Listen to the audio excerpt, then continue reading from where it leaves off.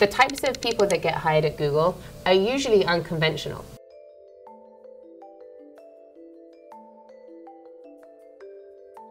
We have some of the best talent in the world working on our team at Jigsaw, and we put a lot of time and effort into making hiring decisions. But that doesn't just mean that you've got a PhD or you got a first in your degree or you have really great work experience.